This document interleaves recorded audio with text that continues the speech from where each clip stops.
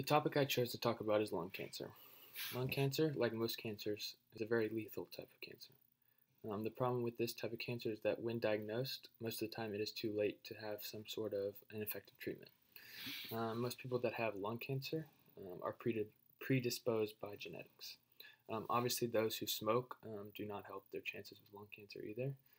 Um, a combination of the two, predisposed and smoking, lead to a much higher chances of lung cancer. Smoking is one of the most crucial factors when it comes to lung cancer. The rate of smoking has a direct influence in terms of lung cancer.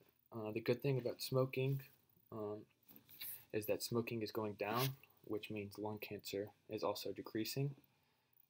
When it comes to non-smoking, women are more likely to develop lung cancer compared to men.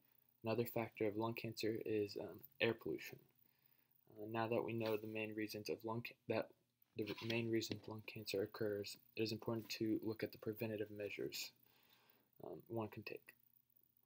The most obvious measure is just to simply stay away from tobacco products and secondhand smoke.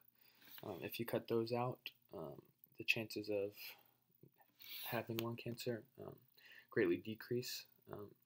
Other than that, another measure can be living in a area with less air pollution.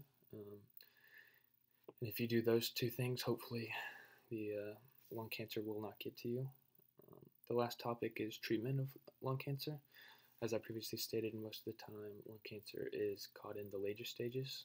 So when doctors catch this type of cancer early on, the survival rate is much greater. The issue with lung cancer is that the survivability depends on a lot of different factors. For example, the type, the extent, and the factors surrounding the patient. Lung cancer is a very dangerous type of cancer and should be taken very seriously. Thank you.